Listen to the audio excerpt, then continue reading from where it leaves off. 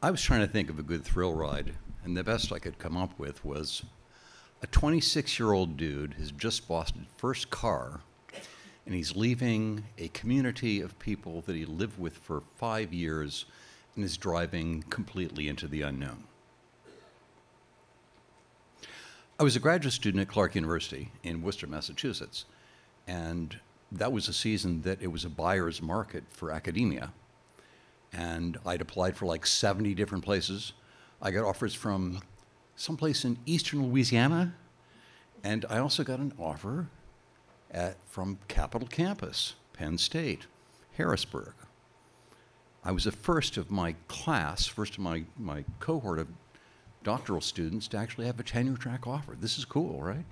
Well, I only got it after like circling in over 3 Mile Island. This is 1980. The day after, after 1979, so I had to decide then whether it's going to bother me. It's like, it's a job, dude. It's a job. So I'm going to go to Penn State at Harrisburg. This is all good, right? Except I have to actually finish my dissertation.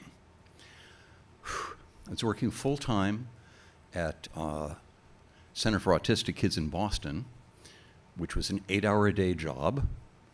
Hour-and-a-half commute either direction, so I finally bought a car. My dad was so proud of me. I'm glad you have a debt now. You can start being an adult. But it was an exhausting summer. I'd commute into Boston, work 8 hours, commute back, and then have between 3 and 6 hours of running subjects, analyzing data, and working on my dissertation.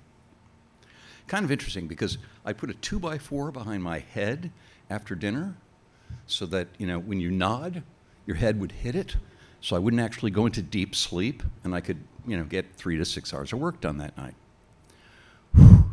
I don't think I could ever do that again, much older than 26, so, it was okay. All right, summer's over. I have my oral scheduled. It's the day after most of the faculty are getting back from the American Psychological Association, so they're all going to come. We've got a whole new class of graduate students. So I say, look, why not just everybody come? You'll learn something, and I'll have the experience I think I need to have before I leave. My department chair at a party around his pool, and one of my favorite mentors, a guy that I'd gotten stoned with a couple of times, he was younger, he'd written a few books, and he said, "What do you want me to ask you?" And I said, "Ask me something hard. I need a crucible experience. It has to be something that a barrier that I have to get through." He said, "Okay, dude, fine." Well, a doctoral oral is 3 hours long. First hour is methodological, it's about all your design and so forth, and nobody knows it better than you do, so you're fine with that. Second hour, it gets more serious. I get a question by this curmudgeon whose guts I hated for 5 years there. And he's asked me this long-winded question that goes on for hours. Well, okay, 10 minutes.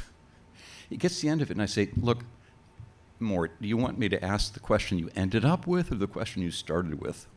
Thankfully, one of my readers says, "Yeah, Morty, we don't know what you're talking about." Well, I answered the question, and then my buddy asked me his question. And I know this is perfect. I say, well, my data does not speak to that question, which means I'm home free now. It's time to speculate. I can talk about whatever I want. They want to hear how I think. So I had a blast for the last hour. I'm getting, first-year students ask me questions, everyone asked me questions. And I remember, after being congratulated, sliding down the banister of like 2 levels of stairs to get out. Well, I go home, pack up my car. I sent 12 boxes of books addressed to Penn State / Capitol. Capitol campus was Capitol, that ended up at the state capitol building. But I've got, a card table, chairs, my bike, a cot that I'm going to sleep on when I finally get down to, Harrisburg. And it's a long drive.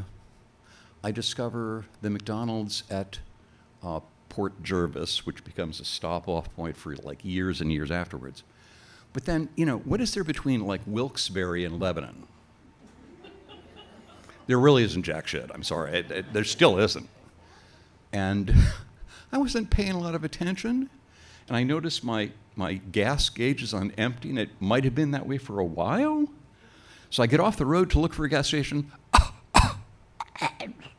My car stops. I've run out of gas on my way down. Okay. It's 1980. You can still stick your thumb out and get a ride somewhere. I get a ride about a mile away to a service station, get my gallon of plastic gas, and then drive back and fill up my car. But I don't get down to Middletown, Pennsylvania, until it's almost dusk. I'm sight unseen, rented an apartment in Pineford, which I was told was the Ellis Island of new Penn State faculty members there. Had to track down the person for my key, finally do that. It's like, it's dark out at this point. I'm going to, I unpack everything, and then it's like, it's vacant. There's nothing there. So I decide I'm going to go find my Cheers. So I head toward Harrisburg, through Middletown, through High Spire, into Steelton. I don't find Cheers.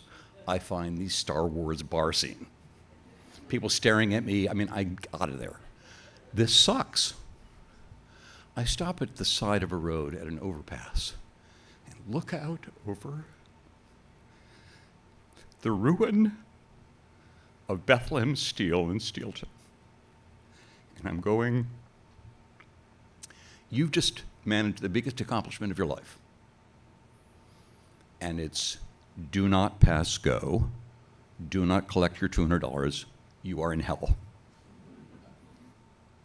So I call my dad, who's been through his own hells, and he says, look, it never is as bad as it looks. But I feel his pride in me. And I make it to my first meeting the next day. Things evolve. I loved living in Pennsylvania now. I've been here for like 40-some years, for God's sake. And I remember about 10 years after he died, being president of my primary identity organization, walking down the front deck of the Oceanic Hotel at a conference at Star Island, New Hampshire, feeling my father's eyes looking through mine, and I feel his gait in mine. His pride got me through.